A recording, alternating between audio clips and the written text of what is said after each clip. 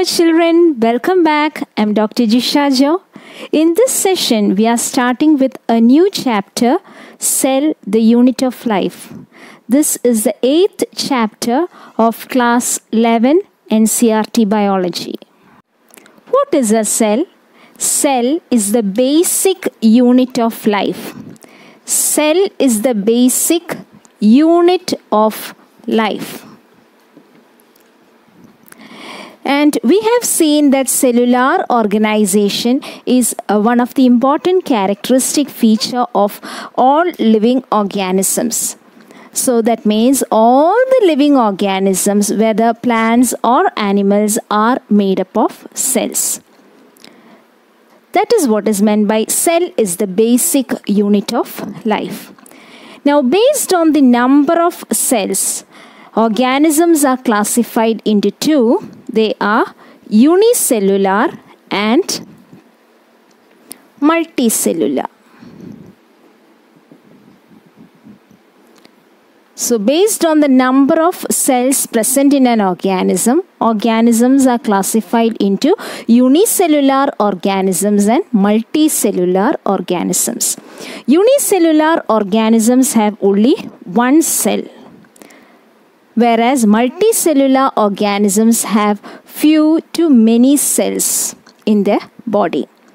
Examples of unicellular organisms are bacteria, amoeba, euglena, paramecium, etc. All these are unicellular organisms. And if you look at the unicellular organisms, we can see that every unicellular organism is capable of independent existence.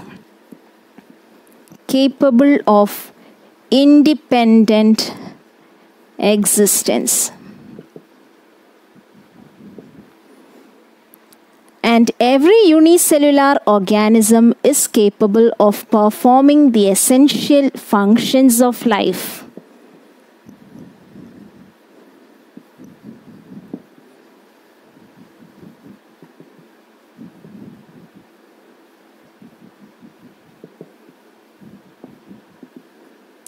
Okay, so every unicellular organism is capable of independent existence. Anything less than the basic structure of a cell is not capable of independent living. So the cell is the basic unit which is capable of independent existence. Anything less than the basic structure of a cell cannot exist independently. And second point, unicellular organisms are capable of performing the essential functions of life. As you can see, if you take the example of a bacterium, it can engulf the food, it can digest the food, it can do the process of respiration, it can remove the waste materials from the body. All these different functions, this is some of the different functions or activities taking place in the cell. All these functions are performed by the single cell. So that is what is meant by the unicellular organisms are capable of performing the essential functions of life. So cell is the basic unit of life. That means all the living organisms are made up of cells. Based on the number of cells, organisms are classified into two, unicellular and multicellular. Unicellular organisms are capable of independent existence and they are capable of performing the essential functions of life. So we can say that cell is the basic structural and functional unit of life. Cell is the basic structural and functional unit of all living organisms. What is meant by structural unit? Structural unit. What is meant by structural unit? Just as bricks are used to build up a house, the body of living organisms is made up of cells. So it forms the structural unit of any living organism. Similarly, what is meant by functional unit? any function that is performed by an organism is basically performed or basically done at the cellular level. For example, I need to move my hand. This is done with the help of my muscle cells. I am able to move my hand. That is an activity performed by my body. But actually, where is this happening? It is happening in the muscle cells. So every function or activity that is performed by the organism is actually the activity done by the cells. So cell is the basic functional unit. Functional unit. So what is a cell? Cell is the basic structural and functional unit of life. Or cell is the basic structural and functional unit of all living organisms. Who discovered cell? It was Robert Hooke who first discovered cell. Robert Hooke discovered cell. In 1665, it was Robert Hooke who discovered cell.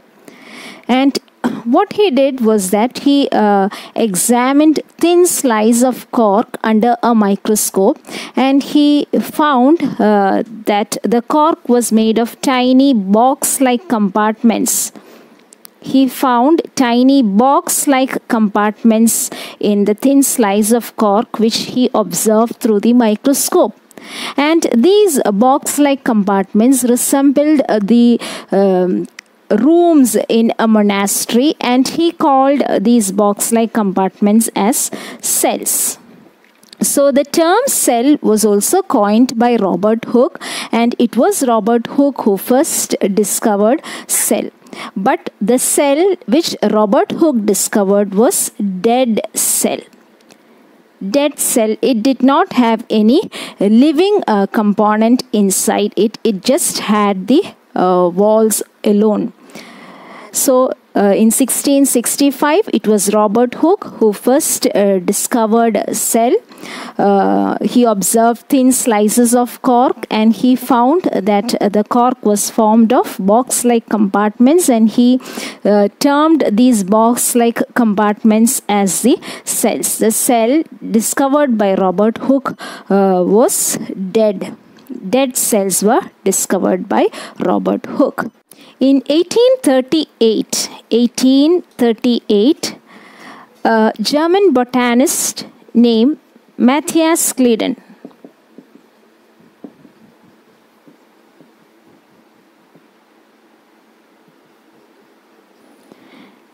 he was a botanist, and it was this person, Matthias Kleeden, who found that all plants are made up of cells. This was in 1838. So in 1838, Matthias Kleeden found that all the plants are made up of cells. And in 1839, another person, he is a British zoologist named Theodore Schwann. Theodore Schwann. Schwann. So in 1839, the British zoologist named Theodore Schwann, he found that all the animals are made up of cells. He also found that the animal cell has an outer boundary wall, which in the present we call as the plasma membrane. And he also found that the plant cells have a layer outer to the cell membrane or the plasma membrane, which is called as the cell wall, which is a unique characteristic feature of plant cells. So in 1838, the German botanist named Matthias Kleeden, he found that all the plants are made up of cells. In 1839, the British zoologist named Theodore Schwann, he observed that all the animals are made up of cells. And he also found that the animal cell had a thin outer covering. which is the plasma membrane, and he also noticed a layer outside the cell membrane or the plasma membrane, which is the cell wall, which is a unique characteristic feature of plant cells. So based on these findings, Schleiden and Schwann proposed the cell theory. The cell theory was proposed based on the findings of Schleiden and Schwann. They proposed the cell theory, which stated that all the plants and animals are made up of cells, which serve as the unit of structure and function. All plant and animals are composed of cells, which are the structural and functional unit. So that is the cell theory as proposed by Schleiden and Schwann. So once again, in 1838, Matthias Schleiden found that all the plants are made up of cells. In 1839, Theodor Schwann, he observed that all the animals are made up of cells. He also observed the thin outer membrane, which is the plasma membrane or the cell membrane in animal cells. And he also examined or found the outer wall, which is the cell wall, which is a unique feature in plant cells. And both of them, based on their findings, Schleiden and Schwann proposed the cell theory, which stated that all the plants and animals are made up of cells, which are the structural and functional unit of life. In 1855, another person named Rudolf Virchow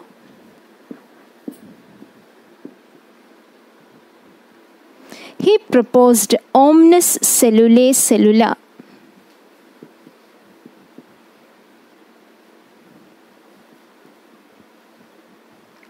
which means cells arise from pre-existing cells.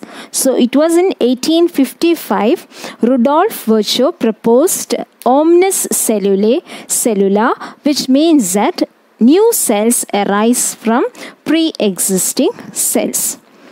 And then the cell theory was modified, and according to the modified cell theory, all the living organisms are made up of cell and cell products. And the second point is all cells arise from pre-existing cells. That was the finding put forward by Rudolf Virchow. So in the modified cell theory, the finding of Rudolf Virchow was also included. So the cell theory, the statements of the cell theory include, first one, all the living organisms are composed of cell and cellular products, cell products. And number two, new cells arise from pre-existing cells. So I hope the cell theory is clear to you. So it was Schleiden and Schwann who proposed the cell theory. But in 1855, Rudolf Virchow proposed omnis cellulae cellula, which means new cells arise from pre-existing cells. And the cell theory was modified, adding this statement also to the original theory. So according to the modified cell theory, all living organisms are made up of cells and cell products. And number two, new cells arise from pre-existing cells. So cells differ in size, shape and functions. Okay, and the smallest cell is that of mycoplasma, which is about 0.3 micrometer in length. Okay, the smallest cell is mycoplasma and it is about 0.3 micrometer in length. Smallest cell in the human body is RBC, which is about 7 micrometer in length. So the smallest cell, we know cells differ in their size. The smallest cell is that of mycoplasma, which is about 0.3 micrometer in length. And the smallest cell in the human body is RBC, which is about 7 micrometer in diameter. Then the longest cell is the nerve cell. Nerve cell is the longest cell. And the largest cell is the ostrich egg. Ostrich egg. So we can see that cells differ in their size. The smallest cell is that of mycoplasma. The largest cell is the ostrich egg, and the longest cell is the nerve cell or the neuron. Now we can also see that the shape of the cell varies, and the shape of the cell depends upon the function performed by the cell. Okay, shape varies, and the shape of a cell depends upon the function performed by the cell. A simple example, we can see a few examples. RBC, the shape of the cell is biconcave disc shaped. Biconcave disc shape, that is the shape of RBC. What is the function of RBC? To enable efficient transport of oxygen. So RBCs are oxygen transporters, and this particular shape enables the RBC to be efficient transporters of oxygen.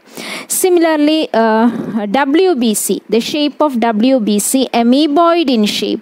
This particular shape of the WBC help the WBCs to squeeze out through the walls of the capillaries and to engulf the disease-causing germs by the process of phagocytosis. So that is the function of WBC, and it is this particular shape that enables the WBCs to squeeze out through the walls of the capillaries. Then the nerve cell, we have seen the nerve cells are long cells having three different parts: the cell body, the cytoplasmic extensions, which are the dendrites, and the long extension, which is the axon. So nerve cells are long cells, and the function is to carry impulses from the sensory organs to the brain or the spinal cord, and carry the impulses back from the brain or spinal cord to the effectors or muscles or glands. So they are long cells.